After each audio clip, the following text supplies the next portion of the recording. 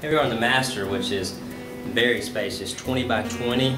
You can see a lot of glass that covers the entire back wall, actually 85 foot to be exact, sliding glass door for your private entrance in and out of the patio area. And 16-inch tiles. Bathroom has been updated as well with.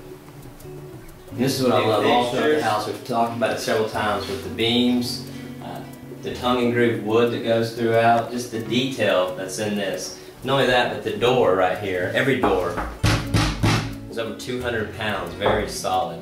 It's just little things like that make a $1 million house. And this space right here is ideal for storm shelter, tornadoes, any kind of bad weather, underneath the steps.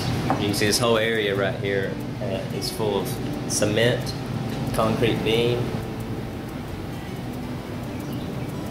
Down here in the basement, which is 25 by 35 space, as you saw earlier, the workshop area, tons of windows, fireplace for very cozy nights. This is more than $1 million view. Everywhere you look is so comfortable, relaxing. Tranquility is what comes to mind when I look around. All the green spaces, you can even see Guntersville Bridge from over there. Breathtaking, to say the least.